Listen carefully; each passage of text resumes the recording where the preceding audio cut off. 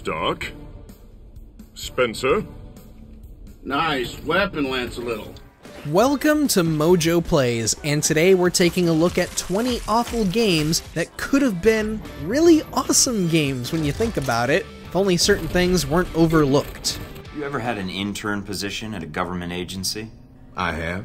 Need I say more? All my exercise was moving papers from desk to desk. Before we begin, we publish new videos all week long, so be sure to subscribe to MojoPlays and ring the bell to be notified about our latest videos. Suicide Squad: Kill the Justice League. And you're in for a world of...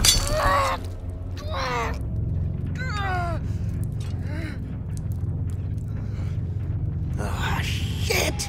At first, we had no reason to doubt Rocksteady. This was the studio behind the Batman Arkham games, the company that showed how to make superhero games. Perhaps Suicide Squad was their chance to show everyone how a live service game should be made. Nope.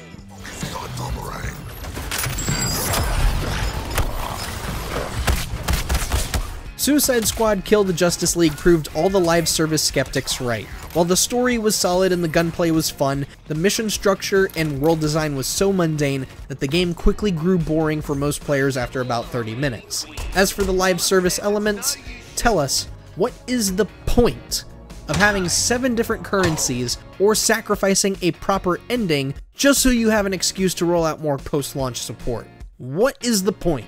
I don't know. Something spooked him, I guess. Choo Choo Charles! One of the train operators was killed early on by the beast, so his old engine should be in there. The second Choo Choo Charles went viral, we were on board.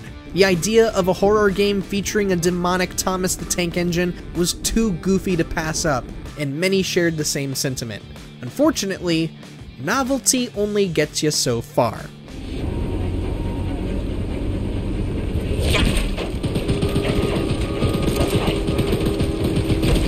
Like Resident Evil's Nemesis and Mr. X, Charles would show up at the most inopportune times and rarely ever give up the chase even if he couldn't reach you.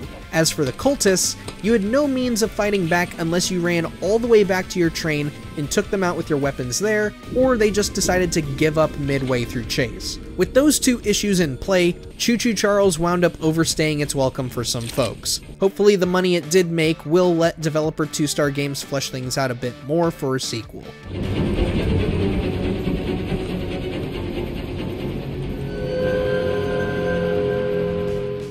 Alpha Protocol. No, believe it or not, you're not here because you're a people person.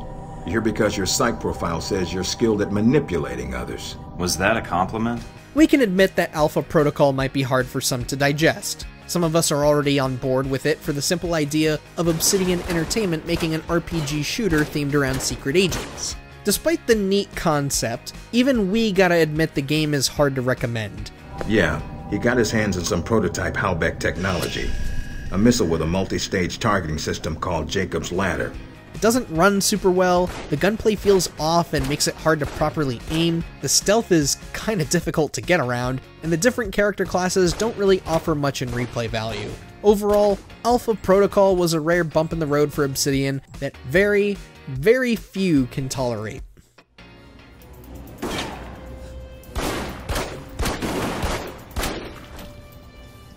Panzer Dragoon Remake.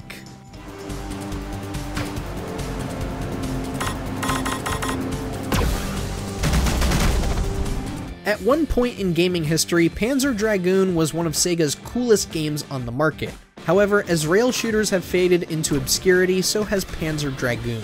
Perhaps a remake could have started a resurgence, which in that case, we would be up for a remake of the first game.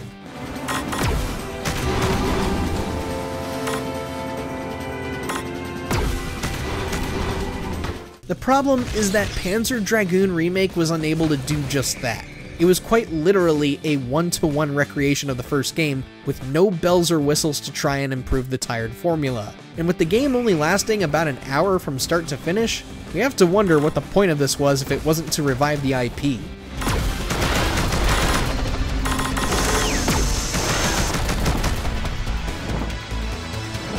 Wolfenstein: Youngblood.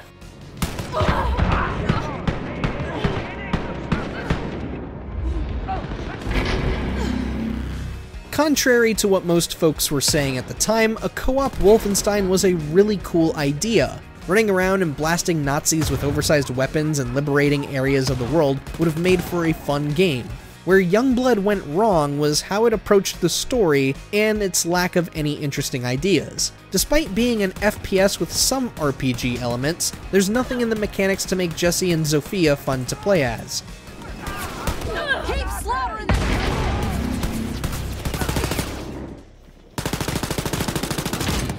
It was already bad enough that their dialogue was hit or miss with the banter. Sometimes it was genuinely funny, other times it was obnoxious. And so, many dismissed Youngblood the second it dropped.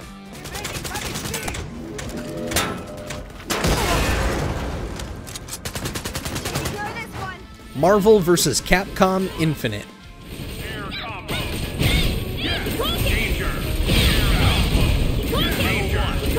The Marvel vs. Capcom games have a storied history of excellent mechanics and massive rosters. But for the fourth game in the series, Capcom aimed higher and included a story mode. Sounds like another fantastic addition to what would be a fantastic game, right? You couldn't be more wrong. I have care, Commander Redfield. These were once my people. Even now they fight well. The story mode had some incredibly awkward writing and an absurd quagmire of story beats cobbled together haphazardly. It didn't help that much of the roster had some really weird proportions in their faces and bodies. You mean to tell us that Capcom really couldn't do better than this? Really?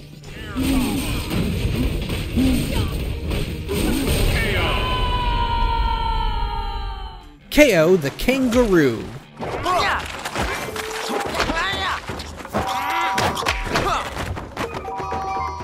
With so many amazing 3D platformers coming out of the woodwork between Crash, Spyro, and the indie market, it seemed like there might be room for KO the Kangaroo. Then the demo came out, and it showed some troubling signs. By the time the game launched, well, the Kangaroo was down for the count. Just that chilling and relaxing is something that a person your age could benefit from. KO the Kangaroo succeeded in making pretty visuals, but failed in conjuring a captivating story or even coming up with a decent combat system.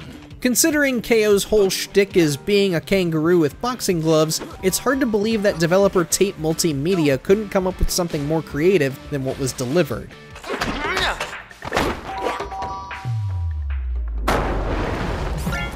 Forspoken.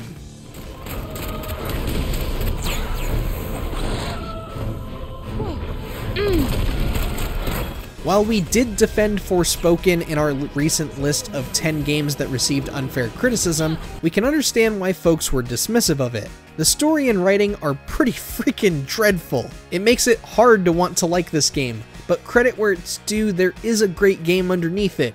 You thought you had to me down? Seriously? No. The traversal is fun, the combat is spectacular visually and satisfying to take part in, and the boss battles are colossal in scope. Frey's story did have potential at one point, but if one thing is certain, Gary Whitta and Amy Hennig did not write whatever was put into the final product.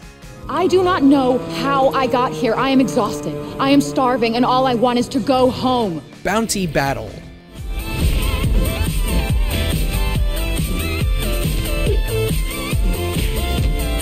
With Smash Bros. Ultimate wrapping up DLC at the time, there was enough room for some new platform fighters to fill the space. Bounty Battle had the right idea by making a game centered on indie games. That is the game we got at launch, but holy crap, did it run like hot garbage.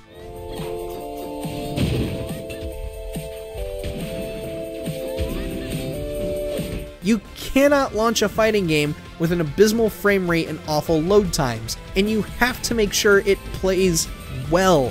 This game does not play well. It does not feel great to play at all. It sucks. It runs great now, but it just feels horrible to play. This game could have popped off had there been some extra time to properly optimize its performance. New game! Tiny Tina's Wonderlands. Murderous mushroom!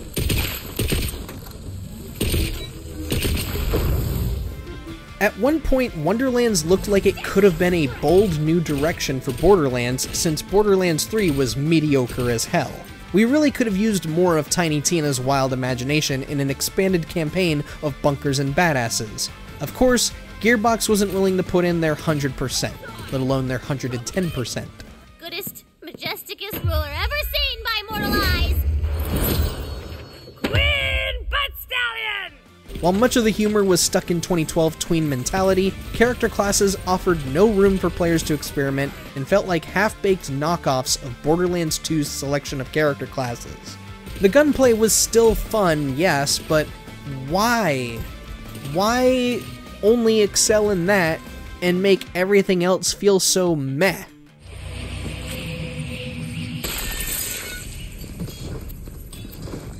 Mighty Number 9.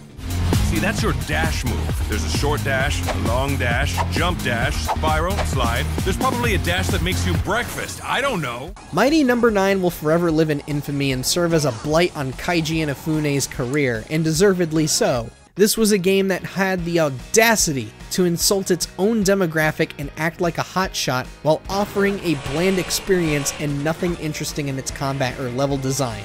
But there was a time where this game was looking like it could have been the next big thing.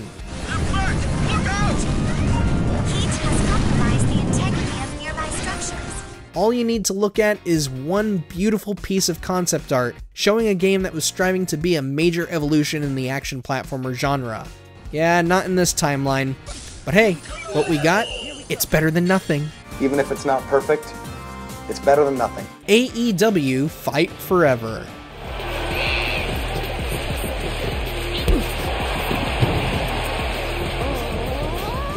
For the longest time, WWE has reigned supreme as the top dog in wrestling games, but that's because it's only ever been the only option next to the Fire Pro Wrestling games. With the rise of the AEW, it was only a matter of time before the promotion would launch their own game to further compete with WWE. It went horribly.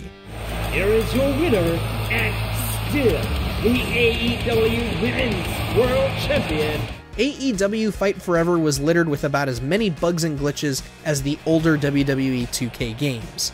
Meanwhile, WWE 2K23 was pulling in big numbers even more. Some improvements have been made to Fight Forever since launch, but with such a lean roster and a dull campaign, AEW still has a long way to go in the gaming market to take on the head honcho.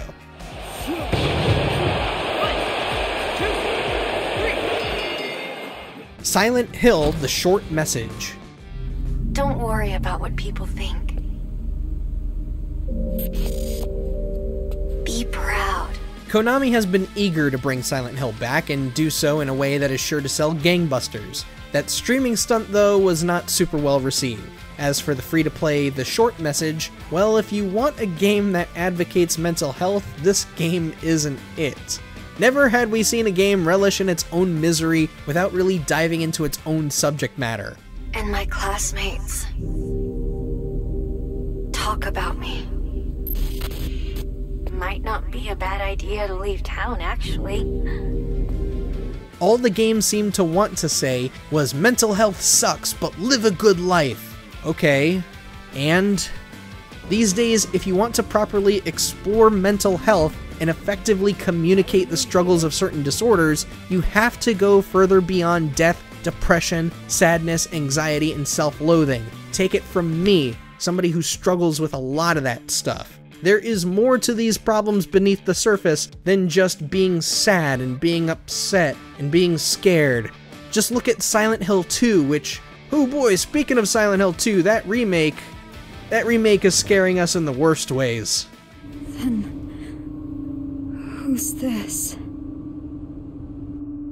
Find it. Meet your maker. The chance for a cure in those with uncorrupted genetics. The key to humanity's salvation. You must kill for it. Behavior Interactive has long been working on Dead by Daylight since 2016, and it's currently expanding that IP in fun and interesting ways. So, would a new IP from them possibly repeat the success of DBD? One would hope, especially for a game like Meet Your Maker. Think if Doom was done in the style of Super Mario Maker. build your lair guarding valuable resources in hopes of offing players while you go raid their lairs for their resources. Sadly, this game was dead on arrival.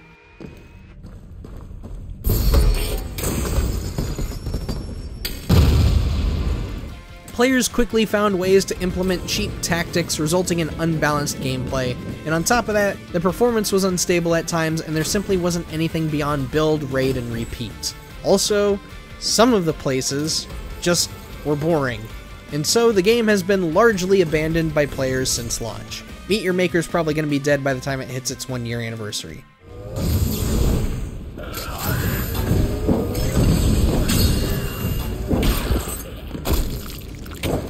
Redfall. You can't walk away from me. No one can. You all belong to us.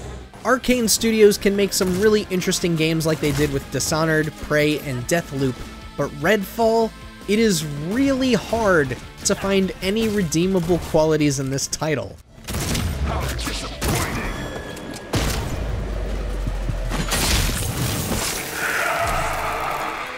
Redfall could have been a contender with its colorful cast of playable characters and vast lore between the town of Redfall and how the vampires managed to invade it. Sadly, this game was busted on release. Not only did the game run poorly even on the best internet speeds, the AI was beyond stupid when it came to recognizing the player and properly planning its attack strategy.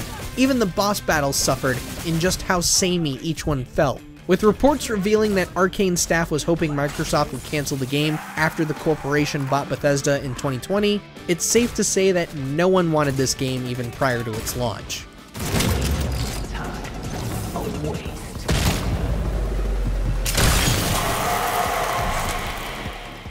Five Nights at Freddy's Security Breach. I am experiencing a malfunction. The recharge cycle is not complete. Will you shut up? For those of us too freaked out by the original games and how they force you to just sit in one room, a survival horror set in the FNAF franchise was right up our alley. Then you present the setting of it taking place in the massive indoor theme park. Dude, Security Breach should have been one of 2021's biggest hits. Thing is that developer Steelwool Studios didn't run some thorough checks and balances.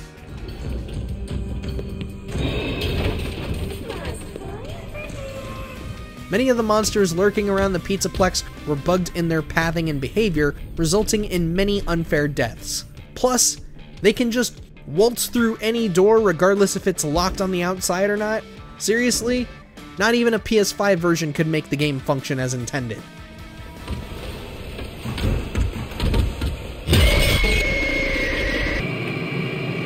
Star Wars Battlefront Classic Collection.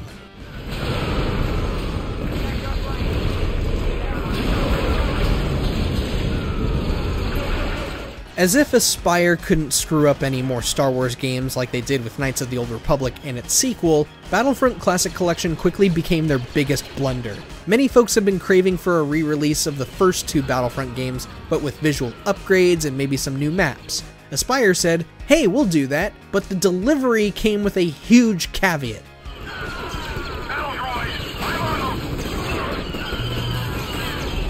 Battlefront Classic Collection not only launched with various audio and graphical glitches, it also launched with only 3 servers available for online multiplayer. All of this led to this duology becoming the 9th most hated game on Steam. Aspyr is going to have to do a lot to win the trust of players again after this.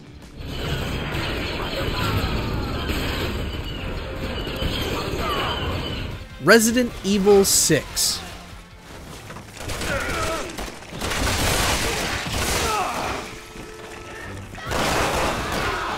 If you take the survival horror formula of the classic games, or even the more action-heavy RE5, you can make Resident Evil work in almost any setting. So, if you wanted to take Leon and company and put them in a situation in, say, China, Capcom would have had our support, but the slop churned out here was unacceptable.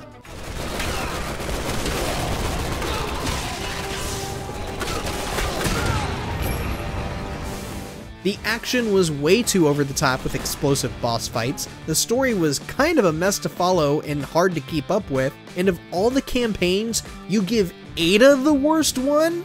A Resident Evil game set in China has promise, so maybe a remake is in the works, but what we got in 2012? It wasn't it.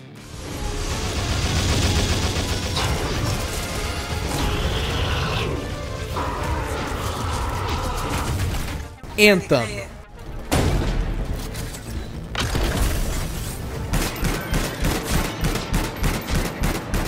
Even after the mess that was Mass Effect Andromeda, many had hope for BioWare. Anthem was going to be their first original IP in several years, and the devs were showing some confidence in their product. And those who played it prior to launch, the ones who said more than just, oh, the flying's good, they all said there was some promise in the gameplay and combat. What we got, though, was another looter shooter that was just littered in damage numbers, glitches, and enough bugs to cause crashes on PCs and consoles. What happened here?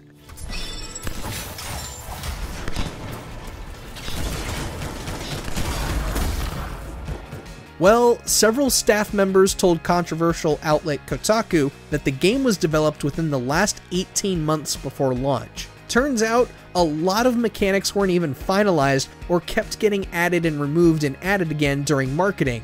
Despite promises to update and fix the game for a possible revival, BioWare eventually gave up on trying to make Anthem a thing and ceased support in 2021.